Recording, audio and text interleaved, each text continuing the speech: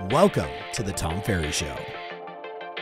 We've got a couple special guests. Lourdes, you want to introduce yourself to our friends out there watching or listening? Yes, my name is Lourdes Maestres. I am from Fort Lauderdale, Florida. Not Miami. Not Miami. I have a team of 13 agents, 7 employees, and I am back in production as of last year. Congratulations. And what else?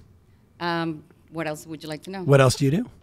Oh, I'm also a coach. Thank you very much. Very important thing. Thank you very of course. much. I've been a coach for Tom Ferry for the past year. She's like, but my schedule's full, so no, do not call, do not write. It is full. I know, and we know why, and that's what we want to talk about today, ideas. You guys all know Jason Pantana. You all know Jimmy Mackin. So we want to talk about a couple of different things today, and we want to get a bunch of different perspectives. So I know the person listening right now, they understand that we've got all these converging forces. There's an election cycle coming up. There is massive pent-up demand. Rates are going to continue to lower, even though it's been wonky in the U.S. and Canada.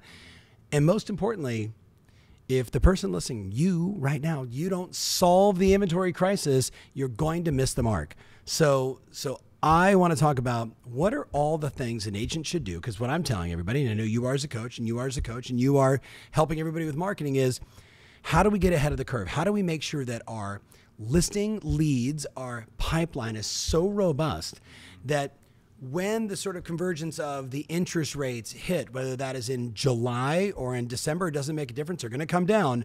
When it does, you're sitting on such a robust pipeline of opportunity that you're going to be the opposite of the people that didn't take action, because they're going to be behind the 8 ball.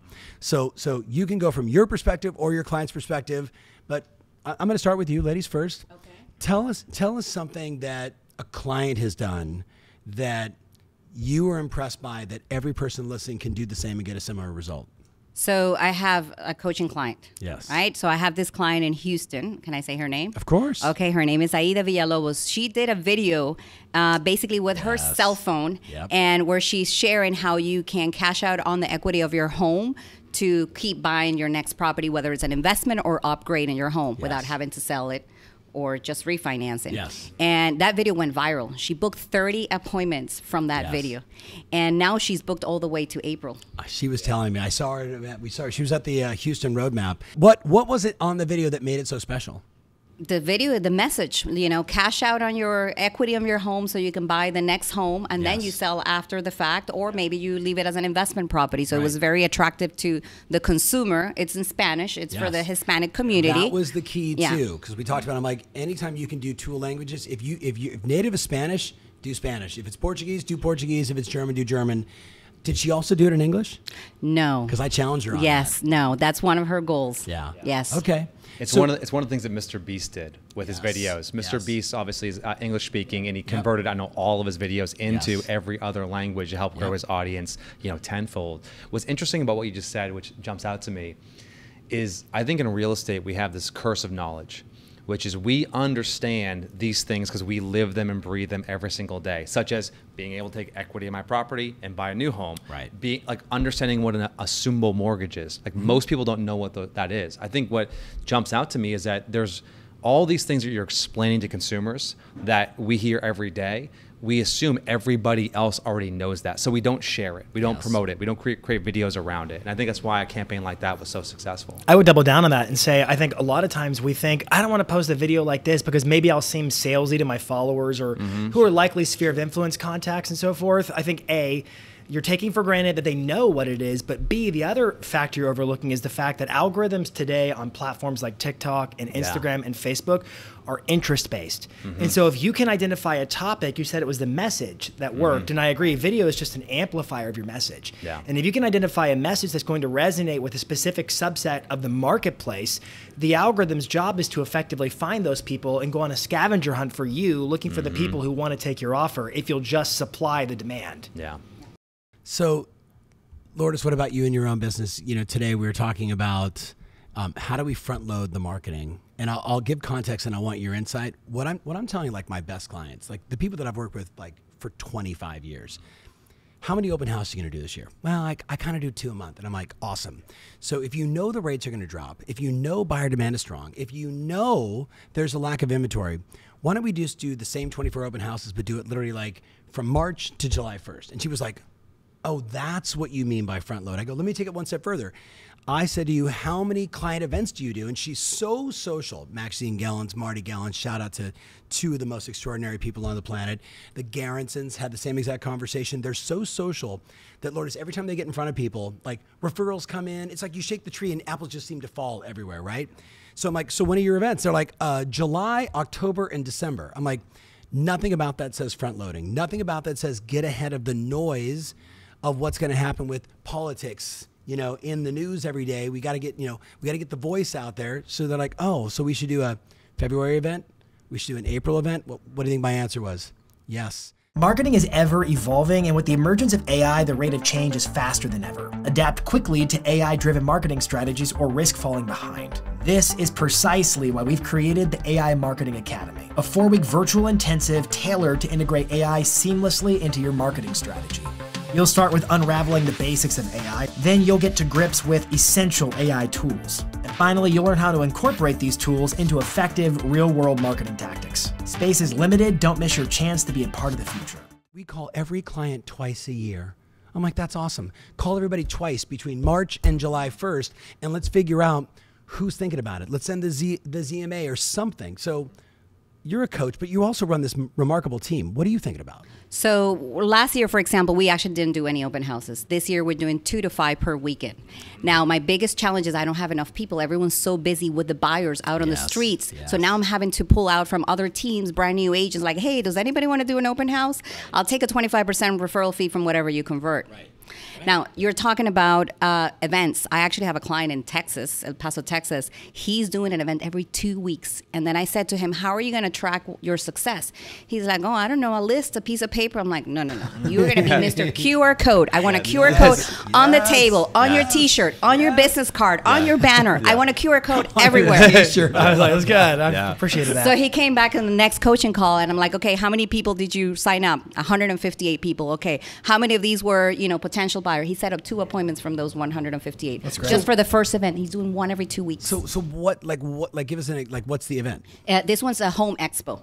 And then home expo. Somebody's got to talk about weddings, right? The wedding expo. Sorry, keep going. But he's doing home expo. He's doing car shows. He's going into nursing homes and literally giving out food and information to people, family members that come and visit their family members there.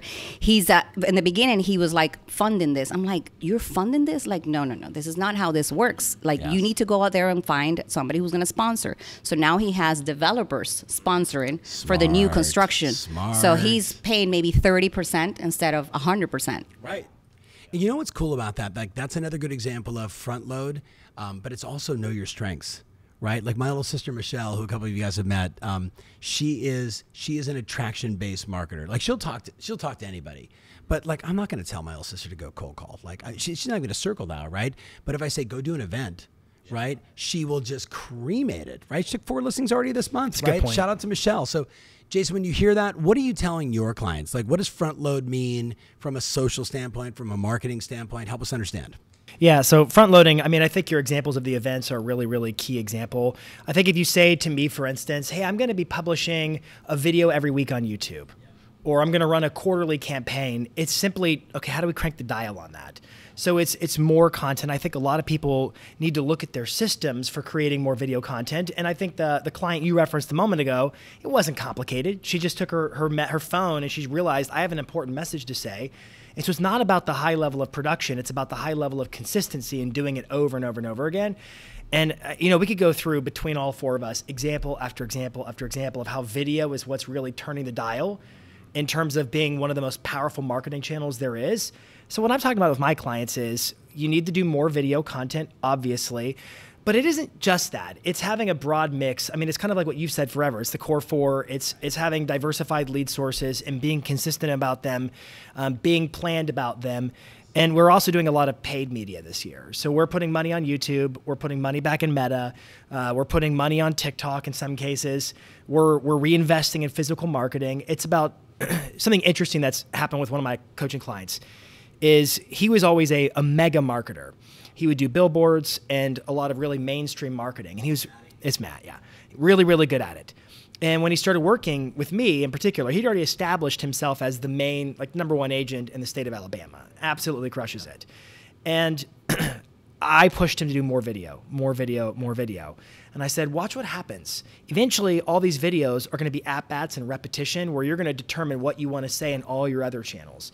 And so I think you got to realize video is not necessarily something that happens on its own. It starts to feed everything else you do because it's your mouthpiece to be connected to the consumer, to their questions in the DMs so that it informs everything else you do and it works together.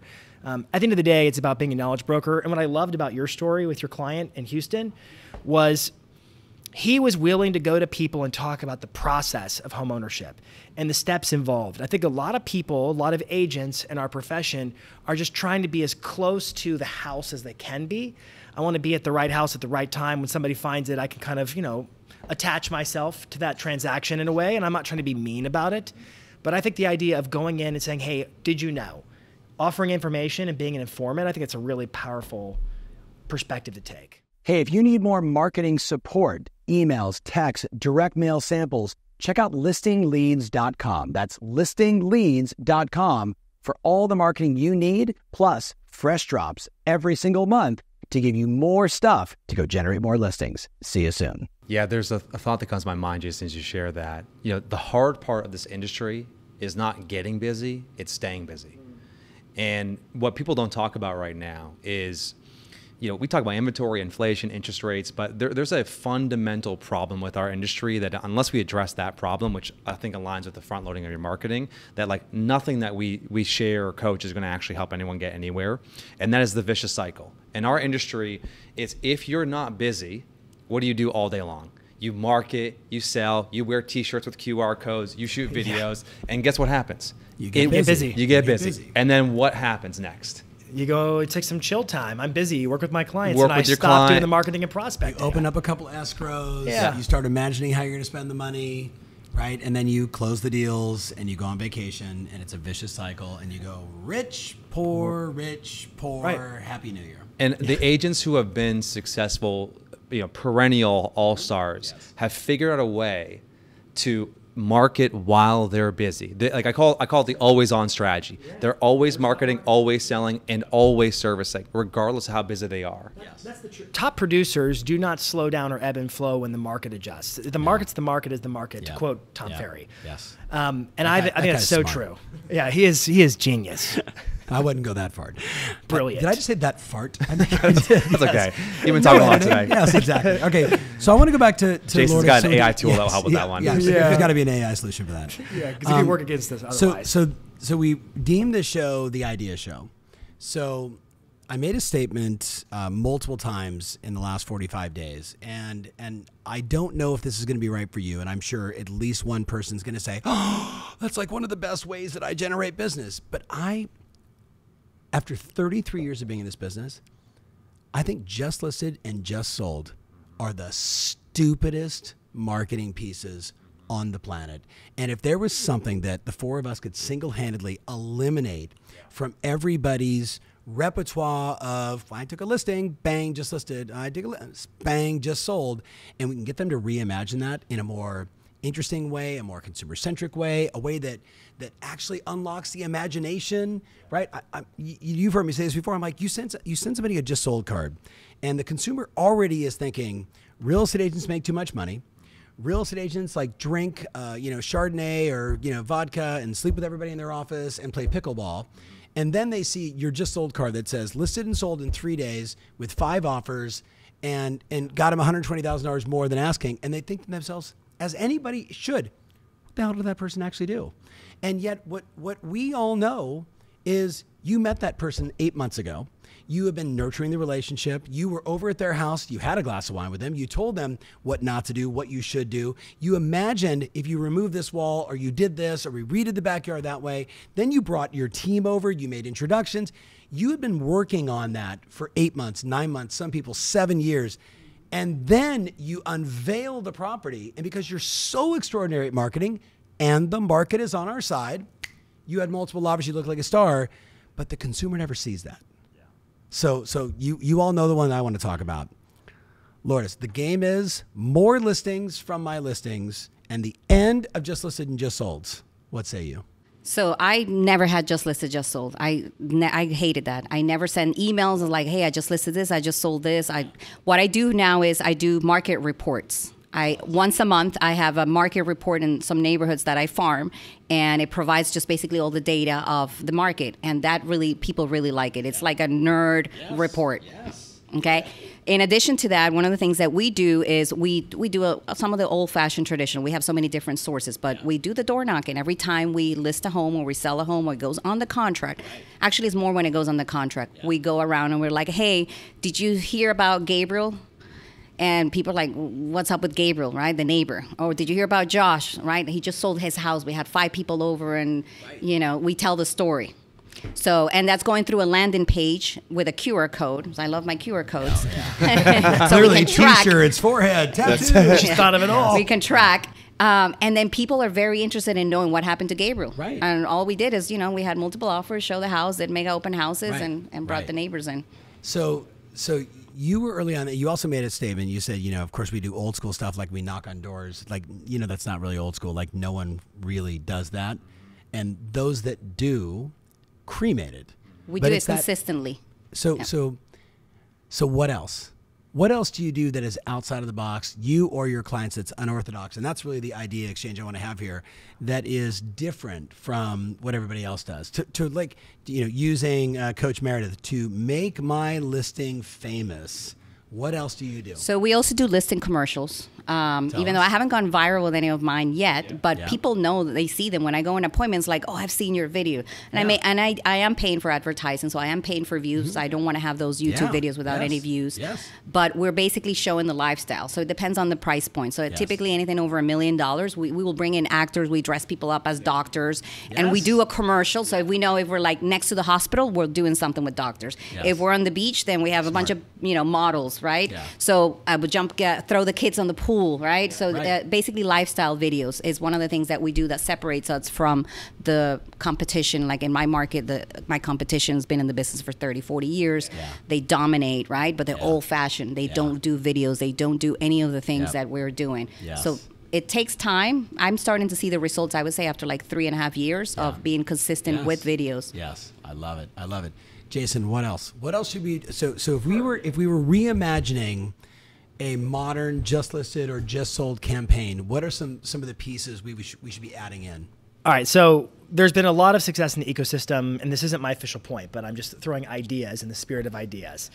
The how we did it strategy has been one that's been pretty popular, and it's a simple next step up. Saying just listed and just sold, you're right. It's kind of like a weather person saying, hey, it's raining outside. Did you know? Like, yes, I know. They're useful when they can predict and forecast and advise. And we should look at ourselves in the same way. Like, how can I give information that maybe the neighbors don't have or be really interested to know?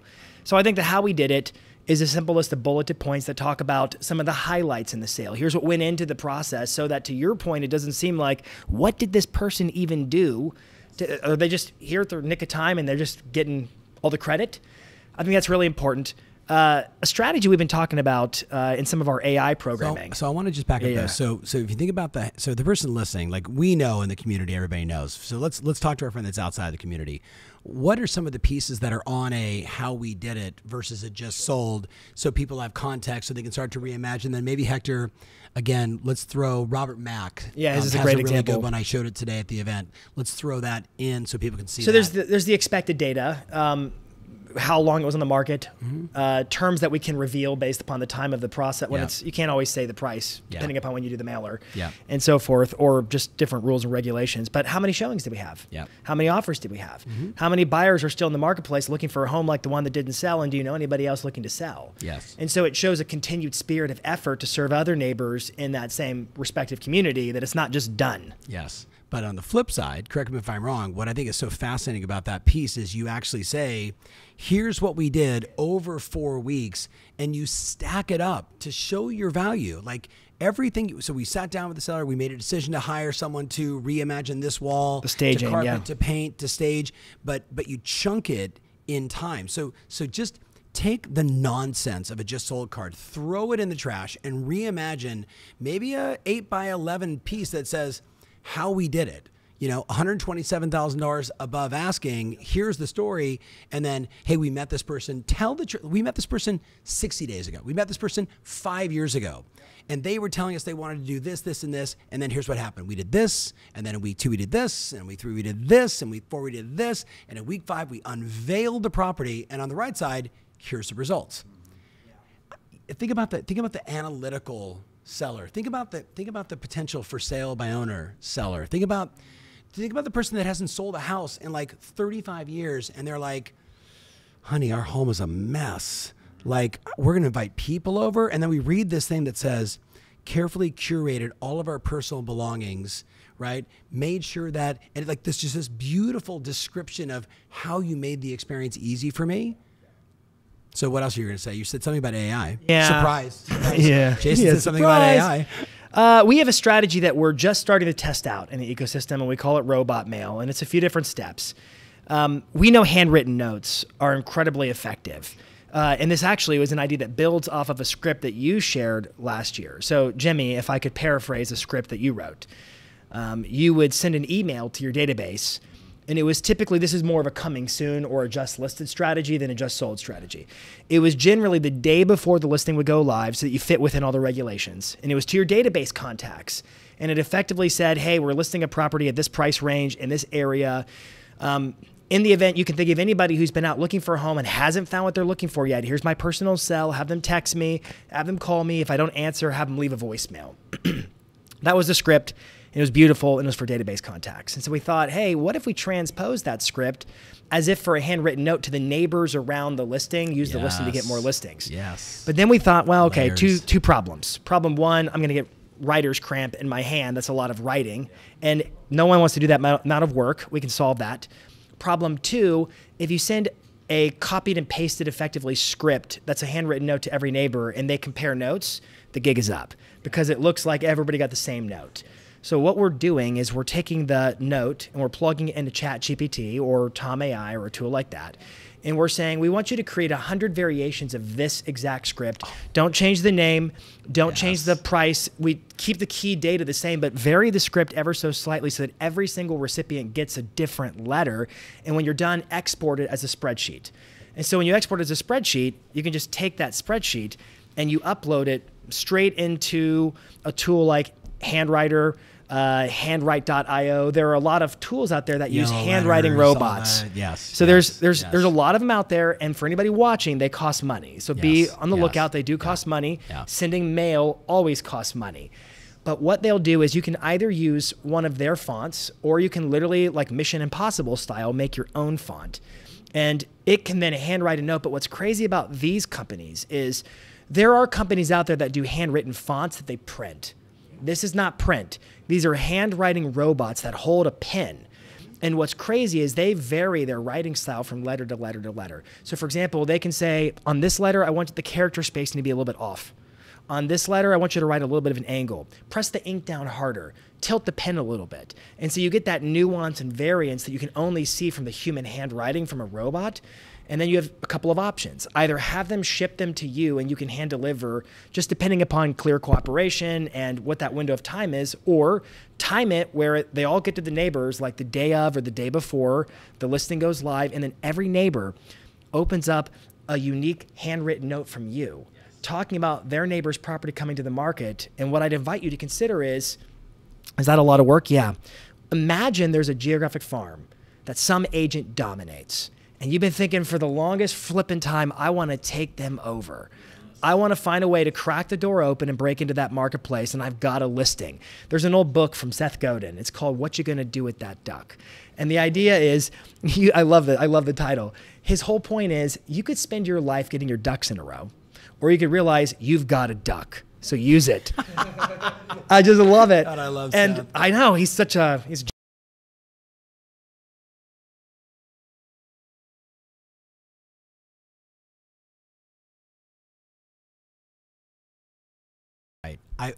I almost think one step further to that, because I love that. I love the 100 variations inside of Tom AI or ChatGPT. I would just say one step further is that would be I'm holding a private neighborhood only open house. Oh my gosh, yeah. Right? And then you don't have to worry about drop shipping. P.S. I'm holding a private, come by, have a glass of champagne, have some wine and cheese, see all your neighbors, you know, whatever you do, you know, have a ham sandwich, I don't know, whatever, know your client.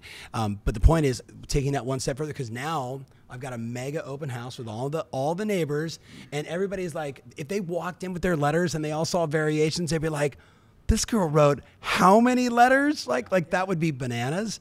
Okay. Well, I got like 12 ideas just from listening to you guys. I had a feeling that was coming. What is the title of the show? Yes, ideas. I got an idea. I got a new idea that I'll pitch you guys on here in a second. But I think one thing before I share a couple thoughts here is there's a little bit of a mindset change that agents have to have in this market, which is the money you spend to market a listing oftentimes is thought of as a cost. It's you try to minimize it. You're like, hey, this thing's gonna sell quickly. I really shouldn't promote that. You know that is literally the worst way to approach it. If you think about the investment you're putting in your marketing is future customers. Now all of a sudden you're like, oh yeah, that makes a ton of sense to spend $2,000 marketing this listing because it's gonna help me get 3 more customers. Yes. So that's the first thing. The second thing is the way to break out of the stranglehold that is just listed and just sold, the better sameness that we see. You mentioned earlier, Lourdes, about the idea that agents are just getting bigger and bigger cards, right, and postcards. The way to get out of that world is to do things so fundamentally different that no one in the market is doing. I'll give you an example of this. The first time you should market a listing isn't before you have the listing, like actually have the listing appointment. You cannot write with paper too? Need paper as well? Well, yeah, you're giving me a good idea. Right on the table. Yeah. The first time you should market a listing is when you've booked the appointment. And this is where a lot of people screw it up. Is like once the home is coming soon, right? Now the timelines start getting really accelerated. So when I book an appointment, and let's say it's 3 days out, 5 days out, I'm getting a letter in the mailbox of the closest 100 people saying, hey, I'm gonna be in your area because one of your sellers or one of your neighbors is thinking about selling. And if you want me to swing by afterwards to kind of give you a free home value equity update, I'm happy to stop by. Here's my cell number, right? Now, people are gonna say, oh, Jimmy, I can't print it and have every door direct deliver that in time because my appointments are in 72 hours. Great, get someone on your team to go to the FedEx, print it out, and start dropping it in their mailbox. I mean, like, get to work on this stuff. Exactly. My goodness, I'm waiting for Uber to offer that service. They'll now take your Amazon packages back to UPS for you. I mean, come on. I know. And so like that idea. I'm pretty sure you can already do that. So the first thing is that, and the beauty of this for clear cooperation is that you're not marketing a listing. You're marketing an appointment, and you can market appointments all day long. You can market them 7 days, 14 days, 20. You're marketing an appointment. So that's the first thing, right?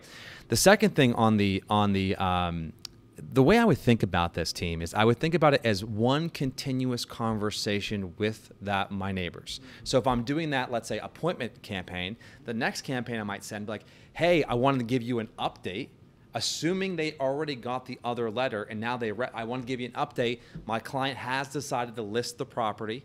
We're putting on the market in whatever the date is, and I'm going to invite you, using Tom's idea, to a private neighbor-only open house. Then when the home hits the market, right? The home hits the market. You did a Facebook ad, you did a YouTube ad, you did a couple direct mail campaigns, you did an Instagram reel. Hey, the home went viral. I wanted to keep you posted. As promised, the home reached 35,000 people on social media. We're getting a ton of offers right now. We're reviewing them. We'll make it just, you start to use. Dude, can I dive in on that? Yeah. So the last point here is like one continuous story. And by the time they read the 5th or 6th letter, like they know who you are. And to Tom's earlier point, the worst thing we can do in this industry is tell everyone it's easy and fast and simple. I know. Show the sweat every step along the way. So Sean Ryan, one of our great coaches, and he's in Sarnia, Lambton, Ontario. He has a piece, and he does it on social, and it's a mailer that goes out. And it's a How We Did It style campaign. But he lists out, he says like 56,388 social media hits, something like that. And then he itemizes a list of how many views came from every respective platform, ranging from Facebook to TikTok to LinkedIn to Google, to name it. But he goes all the way down to the MLS. and he highlights the ones at the bottom that everybody does. Yes. And then he's got a little Here's note at the bottom realtor.ca where it says something and- to the effect of, the average realtor uses these channels. Yes. You can see we do 10 times the reach and exposure of your listing compared to the average realtor, or something like that. Yeah, I actually do the same. I also, one of the things I do is I show them where they're coming from by state. I have a map and it tells me in New York or California. So I said, They so love that. I'm going, They love since, that. you know, I sold your neighbor's house and this is basically where, you know, the business came from. We're actually going to advertise in those markets only. And we're going to double down on, you know, Facebook ads, Instagram ads. And That you can't just glaze over that point. That's a really big point. yeah, it's very That's super specific. For smart. even by city, I have it and percentage. So I know where to spend my money. You also think, again, for the person listening, hard to argue against he or she who has the greatest degrees of separation, call it differentiation between their competition. That is the difference, right? The easiest way to take out, I hope they're just not one of my clients, a legendary 20, 30, 40-year agent in the business is to create a clear marker. This is how everybody else does it. This is what I'm doing. And every time you can do that, you begin to stand out. But you can't do it once. You got to do it over and over and over and over and over and over and over until people start demanding the degree of separation. Okay, so I have 2 new headlines for the end of Just Sold. Here's the first one. You ready? Zillow was wrong again. Right? Zillow was wrong again. And that's the headline. It's all it says. Zillow was wrong again. And then you turn it over, or better yet, click the QR code, hit the QR code to find out how wrong Zillow was. And then I put down below that and what it means to your equity. Curiosity, imagination, they click on it. And I'm going to tell the story and I'm going to show the new history of Zillow's estimate. Thank you guys for putting that on there. That's fantastic for us marketers. The Zillow's estimate of Zillow said it was worth this, and then this, and then this. And by the way, when we listed the home, it was listed on Zillow as his estimate of this. We listed it here. We did this and this and this and this and this and this and this and this and this and this and this and this and this. And when we released the property, we sold for $145,000, $92,000, $7 more, whatever the number is. Zillow was wrong again. Would you like to know how much your home is really worth? Right? And a little CTA to come back to me again. So that's one, just playing around with it. I have this other thought around your neighbor's home is at the other end of the rainbow. Just to have people go, what? Just picture like a house and a rainbow. I need a better variation on the headline. But what I want is when they turn it over, I want them to hit the QR code and literally like a pot of gold is sitting there, a visual pot of gold. Like your neighbor just picked up a pot of gold because we listed their home, whatever the time, and you tell March the is story. the perfect time for this. March is the perfect time. Yes, Yes. exactly. March is Hector, get perfect. the show out fast. Yeah. So I'm like, what else? What else can we do to eliminate the stupid just sold cards? Well, one thing that jumps out to me is so you can make the small big and you make the big small. And so when you take a stat like that's a marketable stat, such as how long the home was on the market for, let's say it was 3 days. Oftentimes that's included in like 3 or 4 different kind of talking points on a campaign. But I think the thing that we don't answer with that is who cares? Why does it actually matter? Why does it matter if the home was in the market for 3 days versus 30 days or 60 days? They've owned the house for 15 years. Why does it actually matter that the home sat a little bit longer? Our buddy Jeremy over at Palm Agent has this great app in his tool, which is called like holding cost. And you can look at how much it costs you to hold a property when the home is currently on the market. So as an example, if I'm an agent right now who sells houses, let's say 2 times faster. Let's say my average days on market is 7 and the average agent in my MLS is 14. Well, I'm 100% faster than the average agent. So I would create a campaign around like a just sold where we just sold this house in 7 days. The reason this matters is if a home sits on the market for 30 days, it costs you $6,000. If it sits on the market for 60 days, it costs you $12,000. If it goes 100 or 90 days, 100, whatever the number is, $18,000, and you make that number real to them. So yes, selling houses is sounds great, but how do you communicate that in a way that people really understand what the cost is for holding the home? Yes. Yeah, I love that. What are you thinking? It just gave me a great idea. Video I'm going to do now. Yeah, I love that. Yeah. You can do like a green screen in the background. What are you thinking? And show it to them and show them the numbers. That's the key. Yeah. That's like Shannon's, shout out to Shannon, like that video. Okay, I have another one. Like playing to the ego of the high end, right? Said with love and respect, right? Is your home in like a box, right? With all of the marketing around the box. All of the marketing is outside of the box, right? Is your home worthy of out-of-the-box marketing? And again, I'm spitballing. I'm making this stuff up on the fly. We'll tighten that up. Yeah. But like, think about it. Like the other note I have is like, wouldn't it be cool to have a just listed card that something like, or it'd be a just sold, but it'd be why settle for average? And what if the card was round? Yeah. And not square.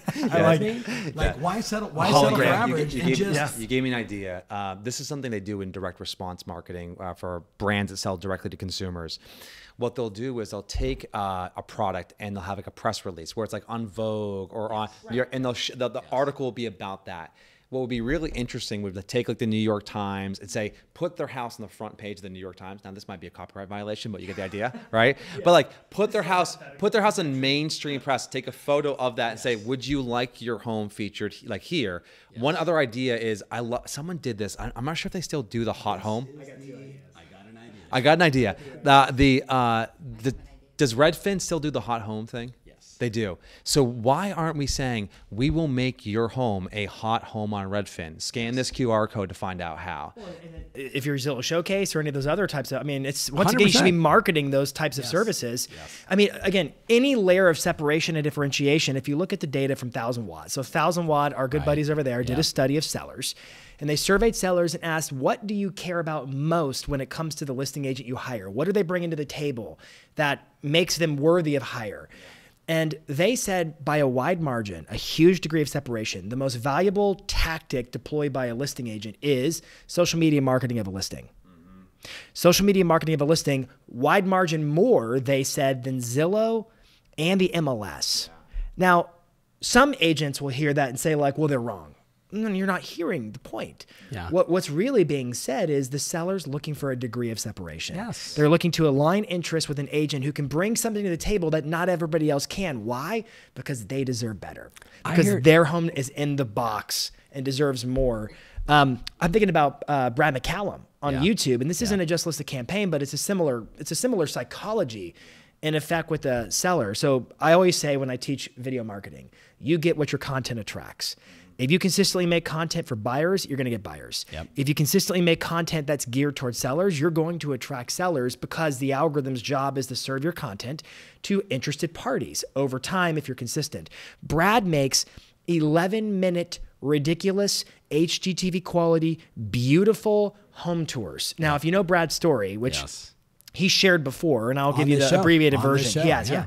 So Brad, I was making sure he's done it publicly. I've heard it in a private mastermind. He requested the permission to make a really lovely video of somebody else's luxury listing. And he was given the proper consent to do that. He made a great video, got permission again, did it again. And before you know it, all of a sudden, these sellers of luxury property start saying, well, wait a minute, my home deserves a spotlight. And Brad has now created a marketable asset, his YouTube channel, that is a spotlight that nobody else can contend with. And like $100 million business in the process. So yeah, like exactly. Very quickly. Whether it's organic, whether it's video, whether it's direct response, whatever it is, what are you going to do to create a layer of separation? Even if you pay for Zillow Showcase or the hot homes, whatever it is, how are you going to tell the seller, we're prepared to do more? And then take a snapshot of that and put it on a postcard and mail it out. What's your ideas? Talk to us. So I had a listing I couldn't sell. So I said, do I have permission to do marketing? And the seller said, yes. I said, okay, great. So I put a sign outside that says, this ugly house is for sale. I was the third listing. It was an expired listing. The third agent to list the home, and I got it sold with multiple offers. And everybody would just call me about that. They're like, "Why are you doing that?" I'm like, "You're calling me, aren't you?" Thank you for calling. Thank you for calling. That's amazing. I think that's good. Okay. So I don't know. Maybe doing that with someone like I have some really high end listings are very slow to move. Yes. I'm doing QR codes. I'm doing QR codes for that. Surprise. Yes. But yeah, I think I'm going to do some more of those signs. Yes. The thought that goes to my mind on, and we'll share your idea. I'm walking away. I just have a headline. I have a headline on hers. The headline is like, imagine you serve a neighborhood. And I don't know if this may be bad. This may be wrong. I have no idea. Imagine you serve like an upper end community called like Highland Park Estates, something like that. Your headline could say, how is this house in Highland Park Estates? I like that. As a headline. That's it. And then they scan the code. That'll get scans. Yeah. So my wife is sitting over there, and she remembers the 2 houses down the street on Sabrina Terrace in Corona Del Mar that all my friends would like drive by, like all my fix and flip guys, and be like, dude, you got like 2 fix and flips on your street. Like, I'm like, yeah, you should buy those. Like, yes, and please, fix them. Please fix and flip them, because one lady owned like 6 houses, and she just let these things just go to nothing, and literally like no tenants, like nothing. And you go like mega mansion, mega mansion, mega mansion. Absolute beater, tear down, absolute beater, tear down, and then everything else. I think you can do either. I mean, and you could do it either way. Either it is a fix and flip, or maybe it's actually like a beautiful property, or it has like scenic views, or it could be a positive or a negative, either way you look at it. Right. The thought that goes to my mind right now, or the idea I've got, and this is the truth in real estate, is that market share compounds. Which is, if you become the #1 agent, all of a sudden you start getting listings just because you're the #1 agent. Of course. And so you talk about the year in review, right? Just give everyone just a quick 30 seconds on that. Okay, so very quickly, for, 16 years, I'm looking at Mary Judd over there, president of coaching. She came up with this concept of you need to publish your transaction count from last year, and however you want to do it. You want to put it on a map with a bunch of dots, that's great. You want to do a bunch of big photos of all the beautiful houses, and something to the effect of, we want to thank the 2,275 people that allowed us to help them with their real estate needs in a very challenging year, which would be a nice thing to say considering it's 2023. But one step beyond that is we talk about the challenges that most entrepreneurs face, but in real estate specifically, there's a perception. There's a perception, like they go, oh, $1 million listing. And every time they're talking about a house, what do they show on TV? $100,000 commission, right? And what happens is the consumers start to go, all they do is drink, yell at each other, sleep with people inside their office, and they make $100,000 every time they sell a house. So this perception war that we're in, what I think is, this is like my 2 cents. So you take it and you decide. What if you actually showed people what you did last year? What if you said, here's my year in review, like Spotify, like here's the top 5 podcasts you listen to, right? And this one is like, here's the 5 things that we did above and beyond for our clients. I knocked on 375 doors because 3 of my clients desperately wanted to live in a community. There was no homes in the market. I sent out 4,947 personal note cards to 5 communities when I found I did 200 open houses last year.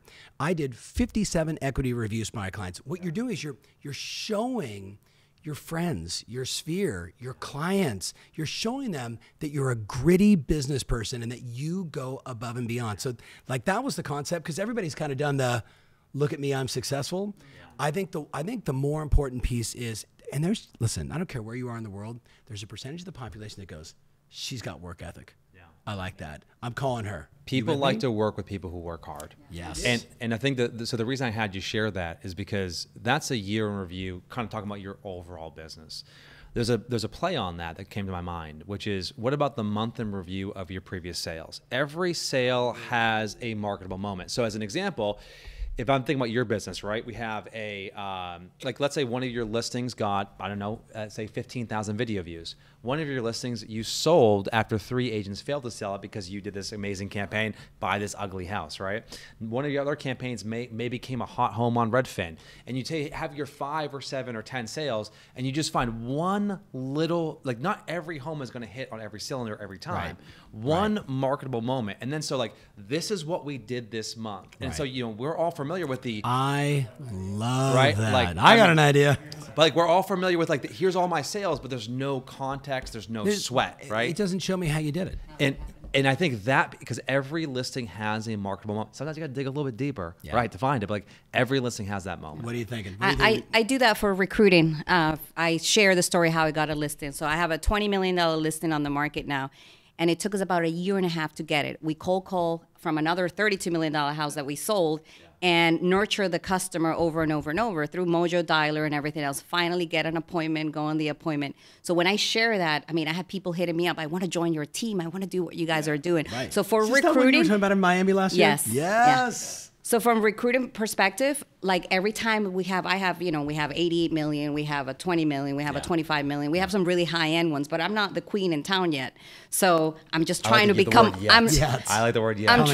I'm trying to become that, but I share the story of the struggle, the real story. I mean, I'm not hanging out in the country club. I'm just an average person trying to get to that point. Right. And people are just so attracted to that. Other agents are attracted to that. They see the sweat equity and the effort that it took to get this listing. Lourdes, I love that. So you got an idea? They're building off of each of what you've both said. Yes. So one, I love the year-end review, and I'm going to circle back to that in a second. Your idea of the monthly marketable moments of the listing, it made me remember when the pandemic first hit, and it was just multiple offer mayhem, and buyer's agents could not get an offer under contract, and it was incredibly difficult. We came up with an internal strategy we worked on with our clients. We called it buyer agent report cards. And it was when you'd submit your offer and you were like offer number 22, you would submit your buyer agent report card with your offer, and it would show the number of deals you actually finish. Yeah. And it would show the percentage of your deals that close. Yeah. And you would want to sow seeds of doubt that the other buyer's agents may not have their buyers as well organized to complete the transaction. And you want to just, as you're reviewing everyone else's offers, yes, and you're reviewing their offer to close percentage, I thought I would just point out mine. Yeah. And now immediately, and you just go up the stack a little bit. You want to, and I think there's a similar play with a listing agent report card, whereby you show transparency and accountability to the work you're doing. I think this idea of the year-end review is amazing. I'm thinking of one of our Rockstar coaching clients, Dave Archuleta.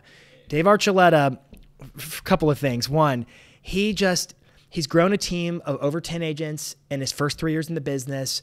Top producing agent in his entire area. The dude is just hustle all the time. He's incredible, just an incredible guy. I remember he does open houses. I think he does 4 to 6 open houses every weekend. 4 to 6 every weekend. And he puts out his own yard signs, or the directional signs, all over the place. And I remember... Why does he do that? I was talking, I was like, why do you not just get someone to do that for you? And he said, no, I would never stop doing it. I was like, well, tell me why. And he said, because when I put my directional signs out, I wave at all the neighbors like I'm the mayor of the town, and I smile. And he said, and it always comes back. I'm at a listing appointment, and they say, Dave, we're going to pick you because the truth is we see you out there every Saturday, busting your tail, sweating in the hot sun, putting up signs that nobody else is willing to work that hard, and so we want to work with you. And you know what? That level of work ethic gets rewarded. Yes. The consumer sees it as long as you let it be seen. Yes. So I've got an idea. All right. We should probably wrap this show up. This person's brain might be popping right now. Hey, I should have said this earlier to you. Will you leave a comment below, whether you're on, wherever you're listening to your podcast or on YouTube or Instagram, but what are you going to do? What are you going to do differently? You can still do just listed, just sold cards, though I would personally not recommend it, but you should reimagine it. And the one we didn't share is, did you hear about your neighbor? Try that one out. Instead of a just sold card, how about just a big headline says, did you hear about your neighbor? And then you flip it over, there's just a QR code with, if your home is currently listed for sale, this is not a solicitation, right? You got to have that like writing, but not branded to you, not your face on it, nothing, just their information and a QR code. Did you hear about your neighbor? Try that, watch what happens. Driving back to a landing page where you tell the story of what happened to their neighbor. Because if you just drive back to a landing page that says, give me your information, I'll tell you how much your home is worth, you're going to get squadoosh. And it wasn't my fault. It's because you didn't build a landing page that played off, did you hear about your neighbor? I met him 9 months ago. First we did this, then we did that, then we did this, then we did that, then we did this. And Zillow said this, and we were able to create that. And la, la, la, la, la, ha. And you're going to kill it. Okay, closing thoughts before we wrap this show. Closing Ladies thoughts, first. Just do it. What are you thinking about? Yeah, I love it. Yet. Yet was my favorite part. I got an $85 million listing, I got a $35 million. I'm not the dumb one. Yet. Coming soon. What do you got? I've got an idea. No, I'm just kidding. I can't have an idea for closing thoughts. I think what really speaks to me in this conversation is it has less to do with the marketing channels. It's not about whether it's a postcard or a door knock or a voicemail or a call or a text or an email or a social post or a video. It's a yes to all the above. What it really boils down to is what you said from the very beginning. Why did the video go viral? Because of the message. It's always about the content. It's always about the message. It's always about leading. And when you lead, your clients will follow. And I think if you're consistent about that, you're going to generate more business. One of our favorite people on the planet, Dr. Julie Gardner, has this great line in her newsletter. She said, the way it's always been done is the slow lane.